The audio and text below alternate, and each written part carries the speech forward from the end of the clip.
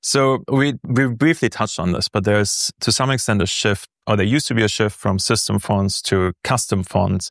And now due to performance and like bundle size issues, there's somewhat also a shift back to system fonts. So you have like this kind of a gap of like creativity versus performance. I mean, I think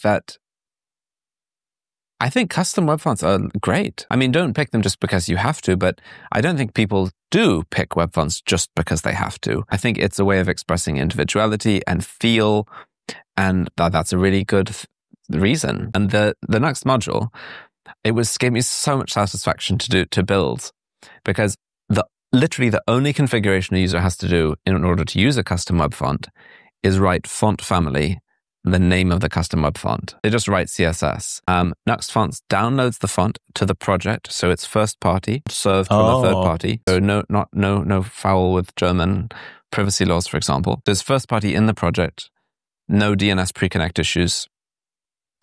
It injects the CSS into your CSS, so it's not a separate request. It does all of that automatically, so the user never has to touch a thing.